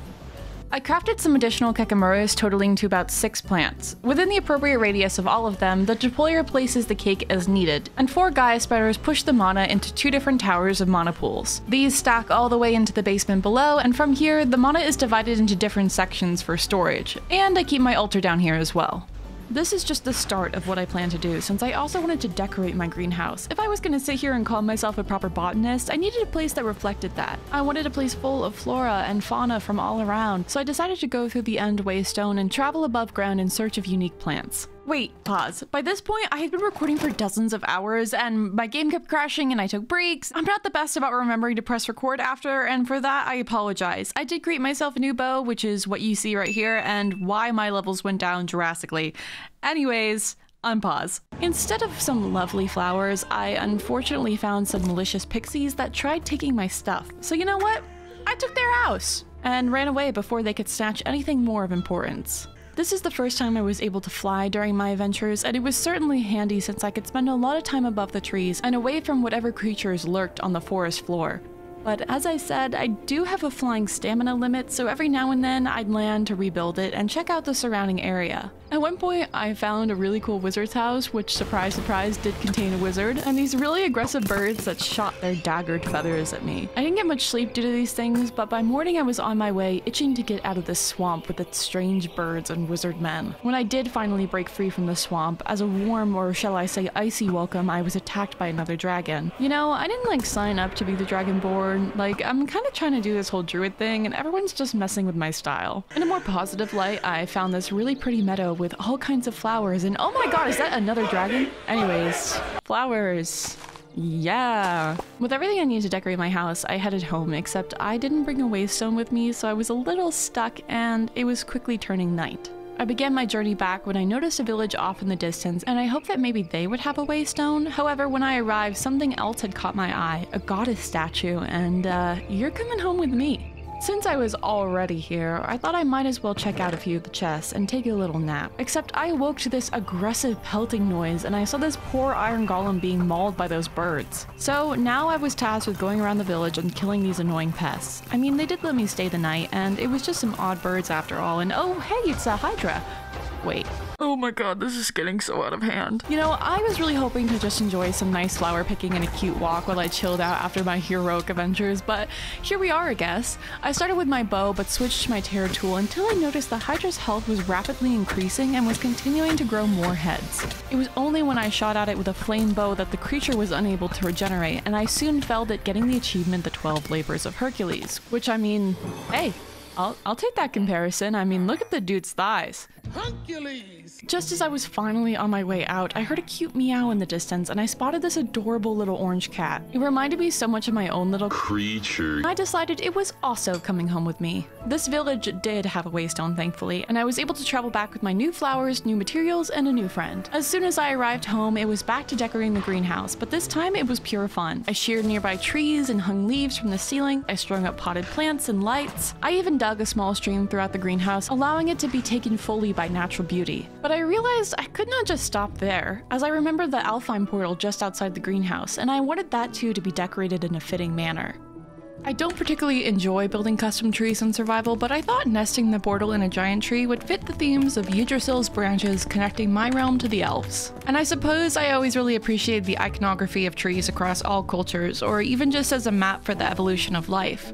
Before I could really build in Minecraft, I used to grow a mass of spruce trees together and carve out the interior for a home. These homes were not my best builds for sure, but little me thought I was genius for it. Alongside the tree, I focused on some ambience in the surrounding area, bringing the flora outside of the greenhouse. I also built a small gazebo for that goddess statue I acquired from the village, and I finally traded in my spirit orbs for a massive lump sum of health. When I completed the area, I decided it was finally time to complete my achievement hunt. I was on the home stretch after all, a mere few away from completing my goal, and most of it was just crafting. I started with the easiest, for there was this collection of flowers I had yet to craft, both of which were functional flowers. The first was the Babel. This flower creates a pocket of air and water and is perfect for creating an underwater base. And second, there is Heisei Dreams, a flower that causes hostile mobs to turn against each other in rage. These two flowers marked the completion of my second to last row. Since I was already hanging out in my apothecary corner, I decided to jump to crafting the Dandelion. Dandelion. Okay. This beautifully annoying flower, where do I even begin? The Dandelion is one of the most complicated and fascinating generating flowers in Botania because it uses John Conaway's cellular life automation Game of Life as a way of producing mana. Despite the fact that this 4-rule game seems simple, it's a lot more complicated to explain, especially since Botania takes what was originally a 2D game into the 3rd dimension and adds its own rules. I'd like to try this flower out someday, but at the moment it seems like an experiment, and so for efficiency's sake, I moved on to the next achievement, crafting and using a life aggravator. In regards to the life aggravator, the lexicon reads: when a dragonstone, elementium, ender air, and Gaia spirits love each other very much, are crafted in a specific pattern, they yield a device that can restrain the curious energies of a monster spawner and carry it to another point in space. Unfortunately, the device will shatter after being used once. That last part I was clearly unaware of because after traveling back to the stronghold, capturing a spawner, and getting my achievement, I just placed it on the ground in my yard, expecting that I would be able to pick it back up. I think I could say with certainty that this mastery was wearing me down, but I was determined to complete the achievements in any case. The next down the list was to create a Mana Storm charge, which from what I could tell was essentially a mana bomb, its power coming from the combination of a Gaia spirit and TNT. I got the achievement the second I crafted it, however my curiosity was, well, let's just say I wanted to know how much damage it could actually do. I didn't want to destroy any of the landscape around me, so I took my bomb down to the mines and placed it at the epicenter of the ancient city. I ignited the bomb, sat back, and watched. My bomb rating, I'd say 5 out of 10. It didn't do as much damage as I expected, but it made for a very pretty light show. Now folks, we move on to our second to last achievement, crafting some luminizers.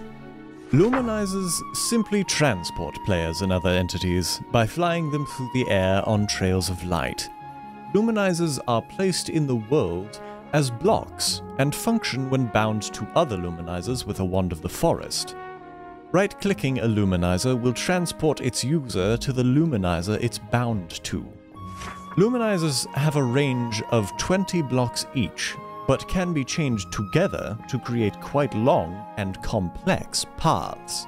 Again, I got the achievement the second I crafted it, so that was a lie. But I wanted to at least try the luminizers out because I had a genuine interest in using them for transportation. I went to an empty room in my house, setting them up a few blocks apart, connecting them in an endless loop, and then I watched as my character was thrown back and forth and back and forth. The sound effects are so silly, it's literally just a whoosh. I loved it, and I knew I wanted to build some kind of transport with them, I just wasn't sure where. In the meanwhile though, I thought I should complete my last achievement, Packet Hero. This relates to one of Botania's prime endgame systems, called the Corporea Network. This is where the complicated nature of Botania and its no GUI design really come into play, as the Corporea Network acts as an item transportation system with not an interactable GUI in sight. To quote, "The Corporea system uses the energy of the end and the void between worlds to transport items from point A to point B instantly without intervening blocks. The system, at its core, uses variant sparks, called Corporea sparks, that transport items instead of mana." Now this is where I inject my personal opinion of I don't really like this. I am a visual guy, and while Botania has aids to make the corporeal network visual, it's just not really my cup of tea. But alas, I still have to get the achievement, so I do have to craft something. With the completion of this craft, I had officially accomplished all 33 achievements in Botania, and whew, what a journey. And still, I felt as though I'd only touched the surface of what this mod could do. Oh, this is not necessary. Later. That I'd barely progress, but that's the interesting part about slow progression, at least in my case. Sometimes when progression is slow, it's really hard to gauge how much progress has been made, so let's walk it back. Oh, I paused it. When I started this video, I had no botanical experience in this realm, a baby dragon, and an empty field. And now I sit with 33 accomplishments, multiple boss fights complete, a large dragon, in my own greenhouse. But on top of this, I have had to explore the craft of Botania itself and the beautiful connections to our real world. When I started this journey of progressing through these mods, I didn't really know what to expect in terms of craftsmanship or lore, but Botania has already blown it out of the park for me. While studying this mod in-game, it led me on my own kind of mastery journey in real life as I read about ancient and modern druidry and paganism across Europe. This dual learning really garnered an appreciation for both subjects and the way in which our real world leaks into our digital realms. And although I only shared a small fraction of what I learned, I hope that you too share this appreciation. Overall, I think it just made me excited to continue. Whilst playing Botania throughout this video, I was able to get a glimpse into many of the other magic mods available to me, and once again, I felt as though it was only the end of the beginning. To really dig my heels into this moment, I decided to finally grab that blue dragon egg I collected all that time ago and place it in the waters of my greenhouse to hatch. Just like last time, the dragon egg shook and cracked open to reveal a beautiful blue ice dragon. I flew it over to Winnie, showing my once baby boy his new friend, and I took the baby dragon with me, and for the first time since starting this episode, I sat down and finally enjoyed a meal. Not worrying about cake or mana or the next achievement I must accomplish. For once, I truly had the ability to take a break and do what I wanted. So I took a nighttime stroll, finding myself upon the top of my greenhouse as the stars twinkled and auroras danced along the skyline. And I wished for something between me and the stars, that wherever I go next in my magical journey, it is as equally satisfying as the last. Finally, I retrieved my new baby dragon and I crept down to the depths of my chest room, staring at the hordes of unorganized loot, and I decided to get to work, finishing an episode once again with a baby dragon in an unorganized chest room. But although I found myself in the exact same spot I started, I knew I was entirely new and suddenly less alone.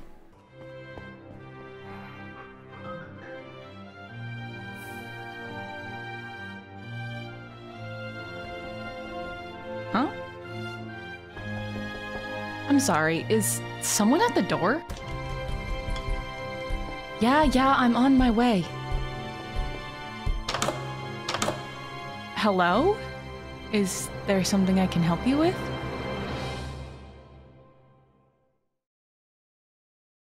Hi! Okay, we got some credits, we got some thank yous. First off, I'd like to thank you, the viewer, for watching, especially to this point, or if you're gonna continue watching to the end.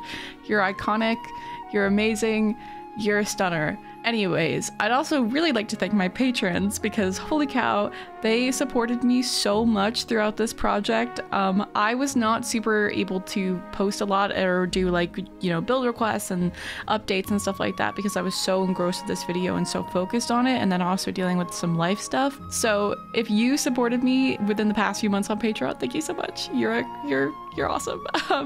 I would also really like to thank Vazkey and the Moonlight team for their work on Botania. I first played this mod in 1.7.10, and it was the first Magic Tech mod I ever tried, and I think it will forever be my favorite. I'd also like to thank Sarah Simons for doing the voiceover for the elf section, and Proton Pixie for the lore reading section. And as always, I'd like to give a huge thank you and shout out to Bones, my editor. Not only did they edit this video, but they voice acted.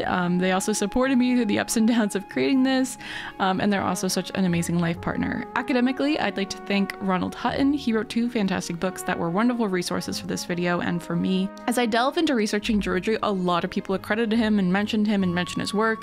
He seems like a really prominent figure in the community, so I definitely think that he's worth checking out. And yeah, I suppose that's it. As far as other content goes, I'm working on 3 separate videos for the next quarter. The next installment of Mastering Magic will likely be out for Halloween. So sorry guys for the wait. In the meanwhile, I have a Chisel and Bits video coming out soon, along with another special educational project. Thank you guys so much for the support, and yeah, bye!